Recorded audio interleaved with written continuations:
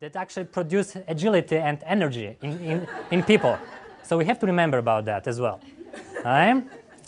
Okay, so that's a kind of overview of the kind of approaches to movements mobilization.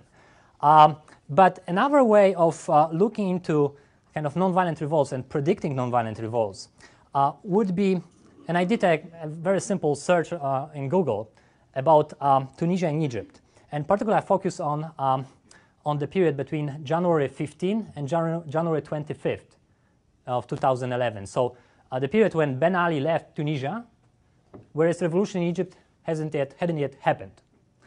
And I just typed, Egypt, Tunisia, and I got a number of articles that said Egypt is not like Tunisia.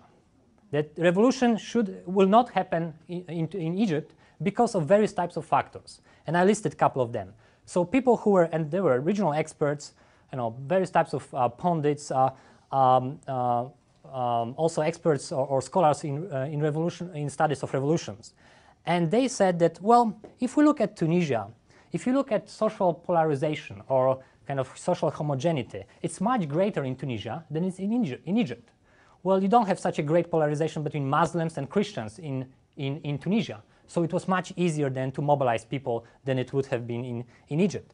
Then they were looking at nature of regime. Some actually claimed that Ben Ali was not as crazy as Mubarak. But being more precise, they were saying that Tunisia, it was a police state, whereas Egypt is military state. So, and the loyalty of the military, it's much more assured, particularly because Mubarak comes from military. So the defections in military shouldn't be as easy kind of facilitated as it might have been in Tunisia. Then they were saying that Tunisians were actually more educated than Egyptians. They were more illiterate. And they had even access to internet. Many more of them had access to internet than in Egypt. So they were saying, no, that's not possible again, the revolution. And then they were saying about, when they were looking into the organized labor, the first trade unions that were established in Arab world, they were in Tunisia. So the history of trade unions in Tunisia is very strong. But such kind of history doesn't exist to such an extent in Egypt. So the labor might not play such an important role in terms of weakening the regime in Egypt, like it was in Tunisia. And then finally the pharaoh complex. Well, Egyptians were, they're obedient people. You walk like Egyptian. You don't fight like Egyptian. You just walk. Or you obey like Egyptian.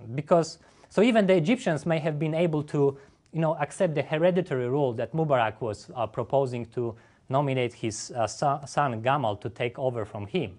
And that would kind of fall within this pharaoh complex that Egyptians had. So within a week after those predictions, revolution took place. Not only that it happened, but actually it succeeded in bringing down Mubarak. Not regime, but Mubarak. So the main thing that those experts got wrong was the focus on structure. They really didn't look at what ordinary people were doing. How did they learn from their past mistakes, from the history where they were oppressed, they didn't succeed, and how did they kind of took together the experience and learn to design better strategies and tactics.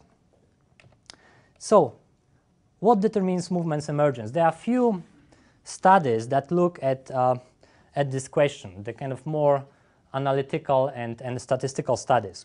The first one that you can download from internet, and I believe it's on eClassroom, is Freedom House study published in 2005 that looks at the environmental factors to explain the movement emergence.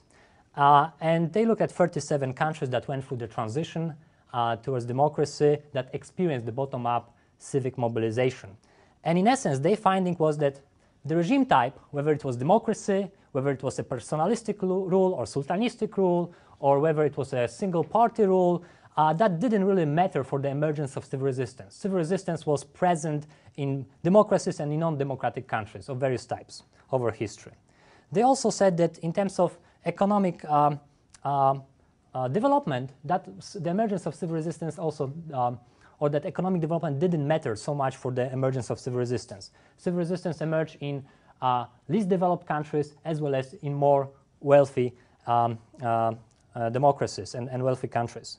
And they also look at the ethnic polarization, and this is the example of Tunisia and Egypt, that civil resistance emerged in countries that were more homogeneous and countries that were more heterogeneous. And finally, they look at the decentralization and centralization nexus. And they discovered a slight correlation that indeed the issue of centralization mattered for the emergence of the movement. And they said that that higher degree of centralization, the greater chances for the emergence of the movement. Now, if you were educated and ferociously intellectual dictator reading all the academic studies and you came across of that study, what would you do?